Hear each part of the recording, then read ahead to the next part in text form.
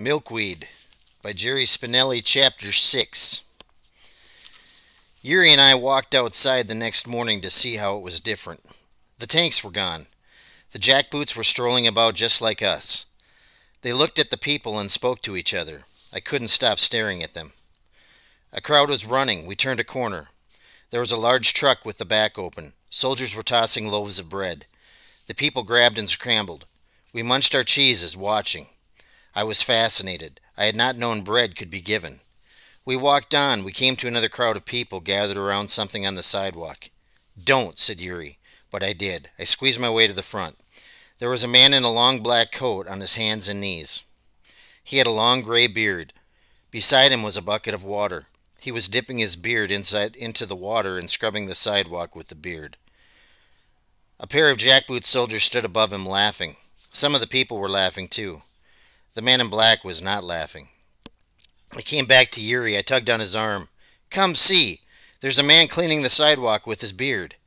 Yuri smacked my head. "You are stupid." He pulled me away. Farther on, we saw something else that made us stop. Two soldiers were standing in front of something else. Was standing in front of another bearded man in black. One of the soldiers had a pair of scissors. He was cutting off the man's beard and the black hair that came curling down over his ears. I ran up to the soldiers. "Bring him to our place," I said. "We live in a barber shop. He can sit in our red chair. We have better bottles of hair tonic." The soldiers stared at me. Yuri grabbed me. He said words to them that I could not understand. The soldiers laughed. Yuri yanked me away. We heard the soldiers laughing behind us. I thought, men in beards and long black coats do not laugh. Later that day, we sat on our beds eating chocolate babkas. Yuri said, "Stay away from jackboots." "They smile," I said. "They hate you." I laughed. "They don't hate me. They say, 'Very good, little gypsy.' They salute me. I want to be a jackboot." He smacked me in the face. My babka went flying. "You're not a jackboot. You'll never be a jackboot. You are what you are." I gathered up my babka. Still, I wanted to be right about something. "The people love the tanks," I said. "They ran to see them. They watched. They hate the tanks." Someone threw a flower. He gave a snort. "Coward. If the jackboots say kiss the tanks behind, some people will do it." I laughed, thinking of a tanks behind. As I lay in bed that night, Yuri's voice came through the darkness. "You need a name." "I have one," I said. "A real one." Why? I doubted him. "You should have one, that's all. I want to know what to call you." "Call me stupid." He laughed. "You don't remember what your parents called you?" "I don't remember parents." We were silent. I moved my fingertip over my yellow stone. I remembered a booming laugh and bright colors, the smell of horse and the taste of something sweet, riding someone's shoulder and hair glittering in firelight. At last Yuri's voice came again. "I had a little brother." "Is he dead?" I said. "Yes, I think so. He must be." "Did he have a name?" "Joseph." "Was he little like me?" "He was, and growing fast." "Do you remember your parents?" "Yes, but less and less." I asked in the darkness, "Do you remember riding his shoulder?" But no answer came. I closed my eyes and I thought over and over of Yuri's words. "You are what you are." Which is what? I wondered. In my mind I saw the man in black scrubbing the sidewalk with his beard, and the other man and the laughing soldiers with the scissors. Snip, snip, and the hair falling to the sidewalk. Black hair falling. My eyes popped open, though in the darkness there is nothing to see. "They're Jews!" I blurted. Yuri snorted. "Who says you're stupid?" Chapter 7. Those were the good times. Our ice box, our cellar shelves were full of food. We ate peaches and brandy and peanut butter and caviar sandwiches. We ate apples and lemon, Danish, and cheese puffs and hickory smoked trout. We ate candy all day long. My favorite was buttercream with a hazelnut inside. There was usually only one to a candy box, and often not even that, and I was not good at telling them on sight. So I broke open chocolates by the hundred, searching for my prize. I raced through candy chorus of "Stop, thief!" At home, I frantically dug for hazelnut buttercreams, flinging the rest aside. Yuri scolded me for wasting. Except for the candy, he made me finish eating everything I started. As for Yuri, he loved pickles. big, fat, juicy pickles. They floated in barrels of brine in grocery stores. The urge would strike him suddenly. He would pop up. Let's go, pickle run. We went on so many pickle runs because Yuri would eat only fresh pickles. If a pickle had been out of the brine more than a day, he stuck his nose up at it. This meant we had to keep finding new stores. No one ever saw him take anything, but after a while, a grocer would begin to notice that whenever a certain red-haired boy came into the store, pickles disappeared. On the way to a pickle place, I was not allowed to snatch anything. Yuri did not want his pickle run spoiled by a snatch and run. But on the way back, as he contentedly ate his prize, I was allowed to do as I wished. Yuri usually took things from store shelves and counters, except for candy I took from people. We would be strolling along, pickle juice from Yuri's chin spattering the sidewalk, when I would see something and take it. Off I went, weaving through the crowds of people, while Yuri marched away, pretending he didn't know me. Back home he would say, "How did you do that?" I would shrug. "I just do it." "You're amazing," he would say, and I would feel like a buttercream with a hazelnut heart. Sometimes Yuri went out alone. Scouting, he called it. He told me to stay put. One time I did not stay put. It was not long after the jackboots came. I got it into my head to go to the Grand Boulevard and see the parade again. That's what I believed. The parade was never ending. It went on day and night, and I was missing it. I climbed out of the cellar and started running, but when I came to the Grand Boulevard, there was no parade. There were streetcars and automobiles and people upon people, but no parade. I saw two jackboots walking. I ran up to them. "Where's the parade?" The tall one laughed. "You're 5 days late. It's over." I tried to understand. "Are the tanks gone?" "Not gone." "Yuri says you hate me," I told them, but I don't believe him. "Good. I want to be a jackboot someday." The tall one said something to the other, but I could not understand the words. He reached down and ran his fingers through my short hair. "Someday, dark little boy." "Are you a Jew?" "No," I said. "I'm a gypsy. Are you a Jew?" Again he smiled and said something to the other, who did not smile. "Let's hope not," he said, and they walked on. I saw a lady carrying cream puffs. Don't ask me how I knew they were cream puffs. It was a white pastry box like any other, wrapped in white spring. I just had a sense about those things. Maybe it came from snatching food for as long as I could remember. I was coming up behind her. She wore a red coat as the air was chilly. The seams of her stockings were perfect black lines running from her heels to the hem of her coat. Her blonde hair spilled from a little black hat. The pastry box dangled from one hand. She was not a screamer. Not everyone was. After I snatched the box, I heard no screams behind me. No footsteps either. She was not a chaser. Still I ran. I always ran. I did not know how not to run. That was my life. I snatched, I ran, I ate. So I was running. Chased by myself, you might say, and I turned a corner and was suddenly flat on my back. I had run into someone, a boy with one arm. "Gypsy!" he cried. "My cream puffs!" I cried. They were scattered about the sidewalk. So were his cherry turnovers. He reached for a cream puff and threw it at my face. I threw one at him. We laughed and scooped vanilla cream puff filling from our cheeks and ate it. We scooped vanilla filling and cherry goop from the sidewalk, and what we didn't eat we flung at each other, and in between we fell onto our backs and laughed. Walkers veered into the street to avoid us. "Well, well," came a voice. "Little thieves." It was a jackboot grinning down at us, and we were gone, fast as flies. One arm one way, me another, the jackboot's laughter fading. I ran down alleyways. I didn't recognize where I was, but it didn't matter. I was in the city, the only world I knew. I came to a garden. Some people had little gardens in their backyards. The gardens were all brown stalks and stubble and fallen leaves by now, and so was this one, except for one viney upshoot of green and red. It was a tomato plant, probably the last surviving one of the season. I knew something of seasons, but nothing of months and years. I had no use for them. I know now that this must have happened in the month of October in the year 1939. Many green tomatoes dangled from the vine, and 2 plump, ripe red ones. I was still hungry. I pulled off a red tomato, sat myself down cross-legged on the ground, and ate it. The juice spilled down my chin, as pickle juice often did on Yuri. I picked off the other tomato. As I was eating it, I turned my eyes toward the back of the house.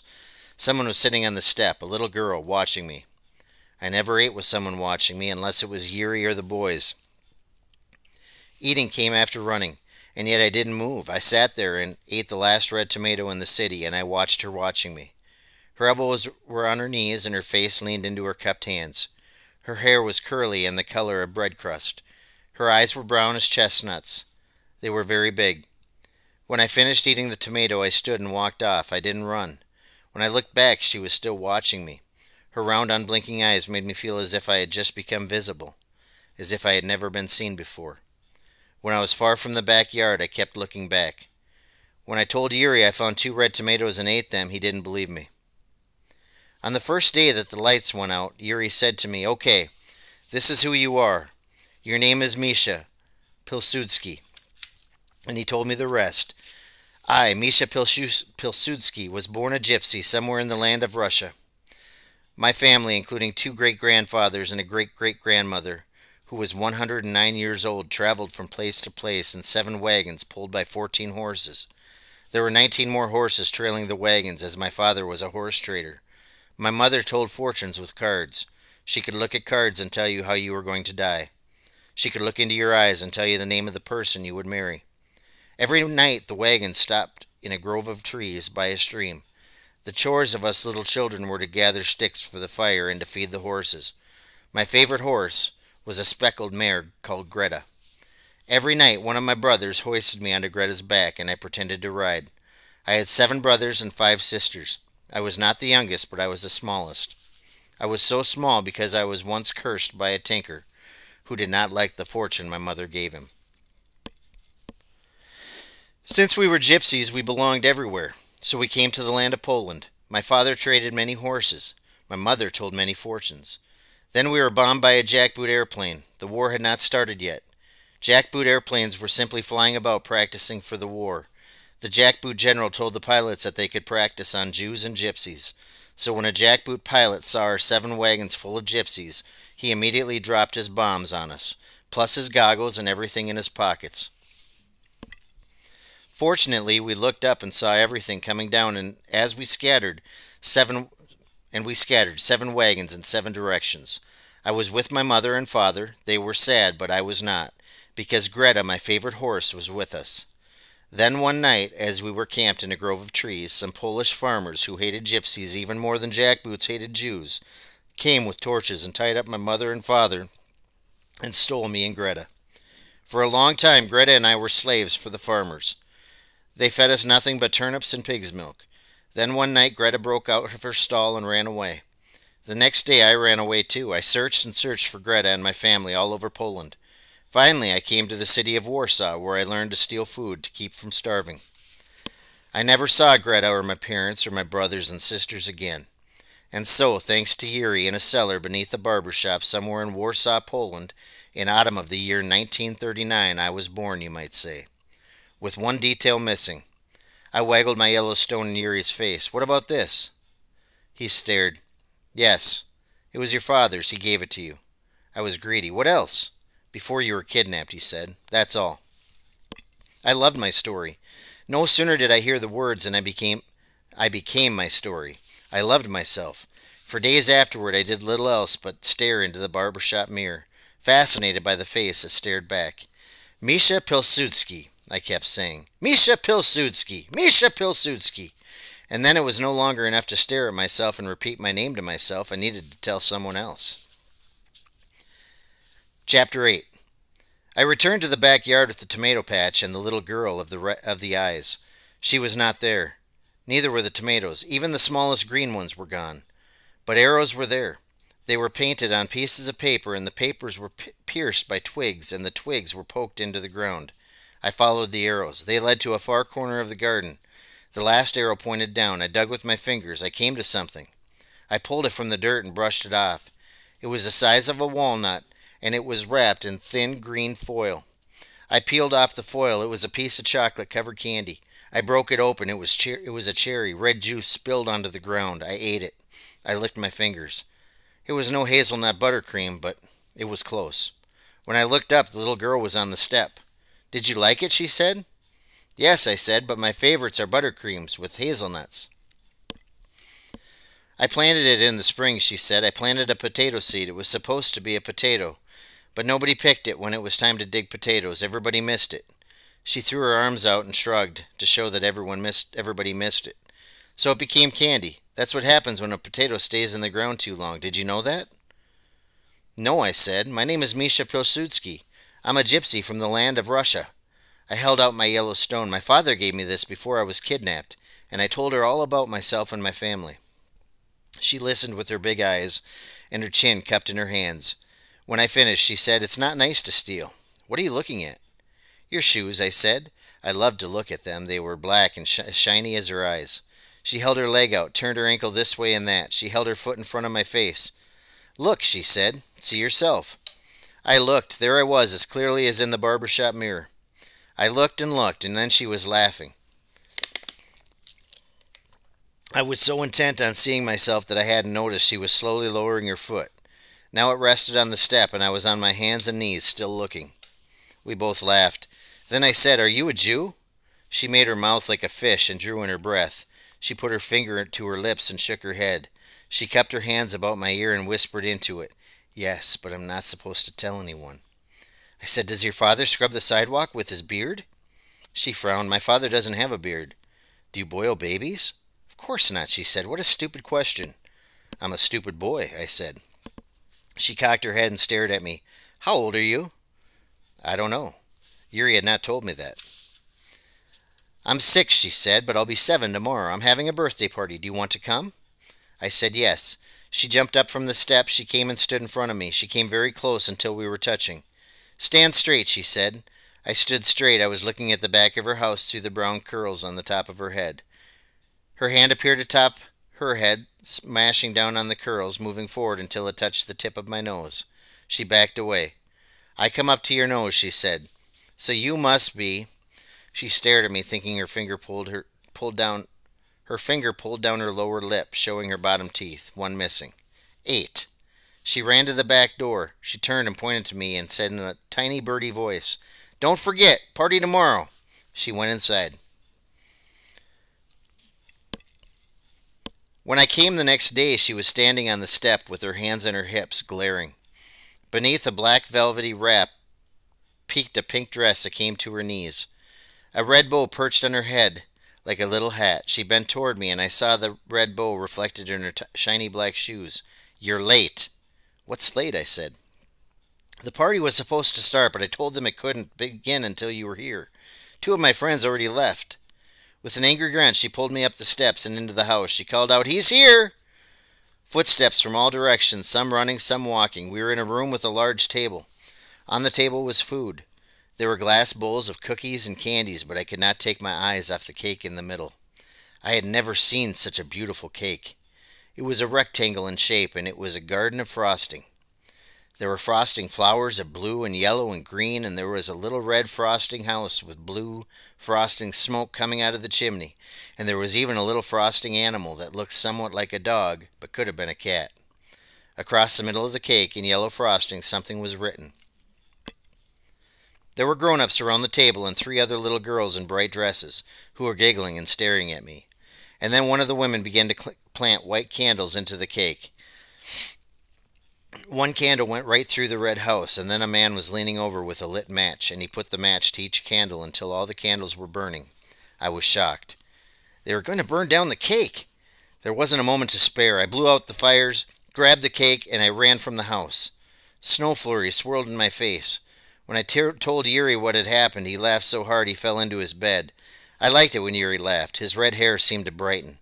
He told me then about birthday cakes and candles, and I laughed also. My running had caused the beautiful cake to crack like a bombed sidewalk. "Looks like we'll just have to eat it all ourselves," said Yuri. Before we did, Yuri read the writing across the cracks. He told me it said, "Happy birthday, Janina." I scooped up the writing with my finger and ate that first. The next day I stole the best cake I could find from a bakery. I waited until dark and took it to the girl Janina's house. I sat it on the back step. I took the candles from my pocket and planted them in the cake. I lit them with a match. I knocked on the back door and ran. I wandered the city for the rest of the day. I did not head for home until after dark. Along the way I heard voices. I turned a corner. Fires burned in the night. My first thought was someone is having an amazing birthday party. but they were not candles, they were torches. Men were holding them in front of the same bakery where I had stolen the cake that day. Strudels and torts danced in the firelight. Behind the glass, someone painted a big yellow star on the window. A man came out of a side door. He was in his stocking feet and held a coat about himself. At first no one saw him. He said, "Hey, what are you doing?" The men with the torches and paintbrushes turned to him. They were glad to see him. They came to him. They took his coat from him. One of them held his arms from behind while another painted his face with the yellow paint that had made the star. The painter took great care to paint all of the man's beard. Then they took his clothes off. The man kicked and screamed. Someone put a torch near his face and he was still. In the torchlight his eyes were fiery like the window of the bakery. The painters painted the rest of him then white and yellow from head to toe. They backed away and held the torches, the better to see him. The painted man looked like a very sad clown. The men with the torches and brushes howled with laughter. One of the painters reached out and paddled the rump of the painted man, setting off a new round of howls. Then someone snapped, "Go! Go!" and the painted man slumped back into his house. It was then that I noticed flocks of torches up and down the street. Glass shattered. I turned another corner. It was everywhere, torches and laughter and shattering glass and painters painting windows. I heard a horse coming. Great, I thought, but it was not a speckled mare. Someone was riding the horse, but not in the usual way. He was tied to the horse, stomach down and backward. His bearded chin bobbed on the rump of the horse, and his face went in and out of the horse's tail. I thought, I'm glad I'm not a Jew. As I walked home, I looked up at the windows above the shops where the people lived. All was dark and silent. Men in the street threw stones and broke windows, but still no faces appeared. No lights went on. Early the next morning, I dragged Yuri out to see. People were still painting on the shop windows, but this time, the painters were the bearded people, the shop owners themselves. I asked Yuri, "What does it say?" "It says Jew." "Don't they already know they're Jews?" "They want everybody to know." "Why?" "So nobody will come to their shops and buy from them." I thought for a minute. "Yuri, will you have to paint Jew on the window of the barber shop?" "No." "But you're a Jew. In the first place, they don't even know I'm there. In the second place, who ever heard of a red-haired Jew?" I thought some more. "What about me? Will I have to paint gypsy?" "No." "Good," I said. But really, I wouldn't have minded so much painting gypsy on the window. I even thought I might like having myself painted yellow and white from head to toe, especially if they let me keep my clothes on. What I really feared was being strapped to a horse backward with my face bouncing in and out of the horse's tail. This time I said it out loud. "I'm glad I'm not a Jew." Yuri said, "Don't be too glad." Chapter 9. Winter. They came in the night. I heard them above us. Shouts, laughter, glass smashing. "The hair tonic bottles! All the beautiful colors!" Yuri hauled me out of bed. "Coat! Coat!" I felt in the dark for my coat. "Shoes!" I grabbed my shoes. He dragged me to the hatch door that opened from the cellar to the backyard. "Run," he said when we got outside. I wouldn't move. "My candy!" He smacked me. We ran, shouts from behind us, gunshots, the yellow stone bouncing at my throat. We ran for a long time, stopped to put on our shoes, ran. We came to the jagged walls of a bombed-out building. We picked our way through the rubble. Glass glittered in the moonlight. Frost sparkled on tumbled bricks and fallen timbers. Yuri took my hand. We went down into the rubble. Yuri felt around, found a place. "Okay," he said, "sleep." I slept. I dreamed I was standing under water. A waterfall, maybe, or a faucet, splashing in my face, my eyes. I struggled to breathe. I woke up.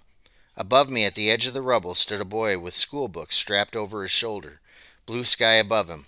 A boy laughing, urinating in my face. "Get out!" Yuri shouted and threw a brick. The boy vanished. We went from that place to another and another. We slept in many places. All were cold. Sometimes I awoke with snow in my ear. Never again did we sleep in beds or sit in chairs or reach into an icebox for food. We walked the streets. Yuri kept looking about. Sometimes he pulled me quickly into a doorway or a dark space between buildings. We did not go into any shop with a star on its window. Whenever I heard a horse, I looked to see if it was Greta. Yuri had to go farther and farther to find pickles. He continued to find cans of meat and vegetables, jars of fruit and peanuts. He always took 2 of each. Candy he stole just for me. When I found a hazelnut buttercream, I could hardly chew it for laughing. I used to see the brown paper bread bags everywhere I went. Now there were not so many. One day when I snatched a loaf of bread, the lady called after me, "Stop, dirty Jew!" I stopped. I turned and faced her. I shouted back as sternly as I could, "I'm not a dirty Jew. I'm a gypsy. My name is Misha Pilsudski." She threw her hands in the air. She called out to the people on the sidewalk, "A dirty gypsy! Stop him!" She started running after me. The brown snout of her fox fur bounced up and down on her shoulder. I'd never gotten angry at a bread lady before. I turned the bag upside down and dumped the loaf to the ground. I jumped on it with both feet. I kicked it into the street. I laughed at the running lady and shouted, "Dirty bread lady!" and sped away. The next day I stole 5 loaves. As I snatched each one, I shouted my name into the face of the person. "Misha Pilsudski! Misha Pilsudski! Misha Pilsudski! Misha Pilsudski! Misha Pilsudski!" "You cuckoo," said Yuri when I got back. "It's too much. You're wasting." He took 4 of the loaves. "I'll give it to the orphans." "What are orphans?" I said. "Children without parents," he said. "Like you? Like me? Like Kuba? Like all of us. Except for me, I have a mother and father and 7 brothers and 5 sisters." "I forgot," he said, "except for you." We took the bread to the orphans. They lived in a large square house of gray stone. Yuri rang the bell. The door opened. Yuri said, "Dr. Korzak, here is bread for the orphans." The man looked at us. He was bald. The hair that was not on the top of his head seemed to have fallen to the bottom of his face, as he had a dense white mustache and a goatee like a broom. He smiled and nodded. "Thank you," he said. I peered into the dimness behind him, trying to catch sight of an orphan, but he was closing the door. I had an idea. The next day I snatched 2 loaves of bread. One I gave to Yuri, the other I took to the house of Janina the girl. It had snowed overnight. Brown stubble poked through the white blanket covering the garden. I pushed the snow from the top step. I set the loaf down, knocked on the door, and ran. The next day I came back to look. The bread was gone. That was how it started. Chapter 10.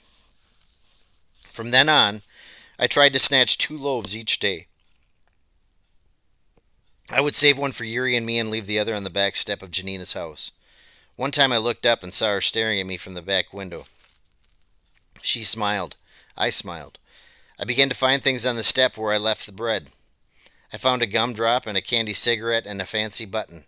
I always looked at the window, but she was never there again. One day I left the bread and picked up a little black and white glass dog no bigger than my thumbnail. I was fascinated. I walked off, staring at the tiny dog, turning it over in my fingers. I was almost home. We were living in a stable loft then, when suddenly I turned and ran back to the house. It was in my mind to pound on the door to make her come out so I could say something to her. When I got there, someone was at the step. A boy. He turned and saw me. He stuffed the bread into his coat and ran. I ran after him, shouting, "Stop, thief!" I caught up to him. I grabbed his long black coat, but he kept on running. He was a shoulder and head taller than me. I was his tail. I tripped and let go. I ran after him. We dodged in and out of people.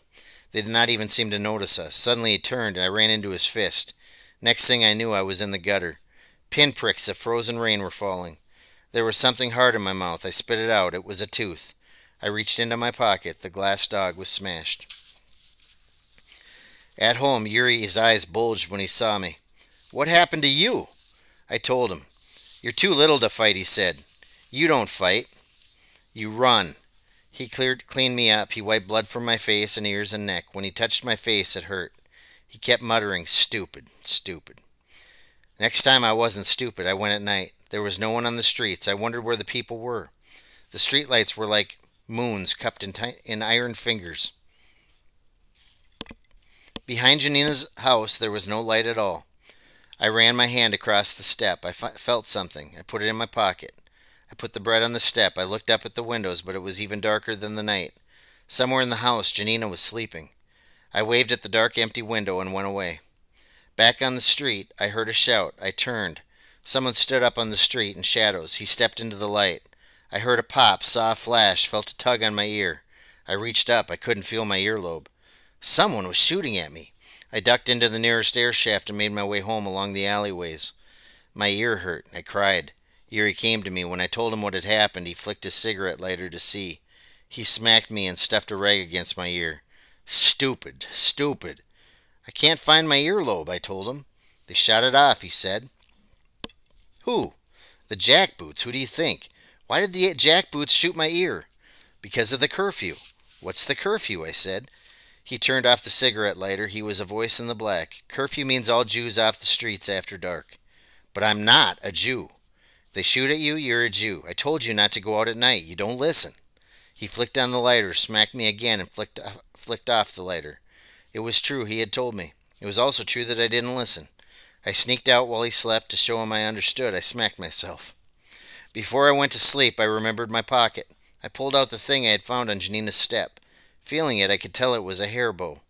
I guessed it was red, the one she had worn on her birthday. I put it in a bread bag where I kept all the things she left on the step.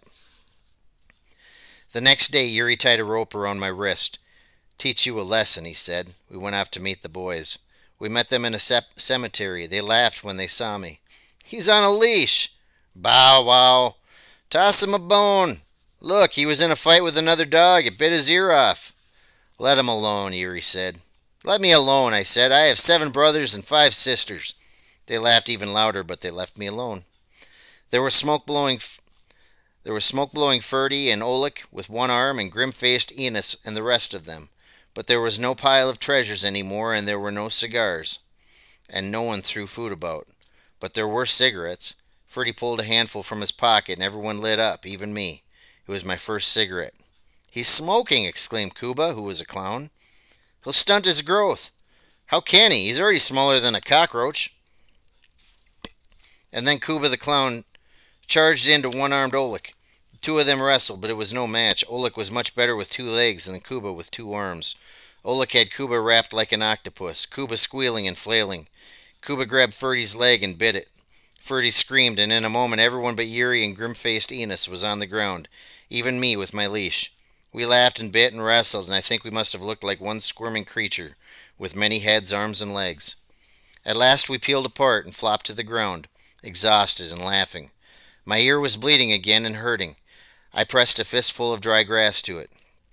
Except for Kuba, we sat on the ground and talked and laughed and smoked our cigarettes. But that didn't last long, as the frozen ground was even colder than the air. One by one we stood. We milled about. We bumped into each other and grappled. We made a game of giving and receiving bear hugs.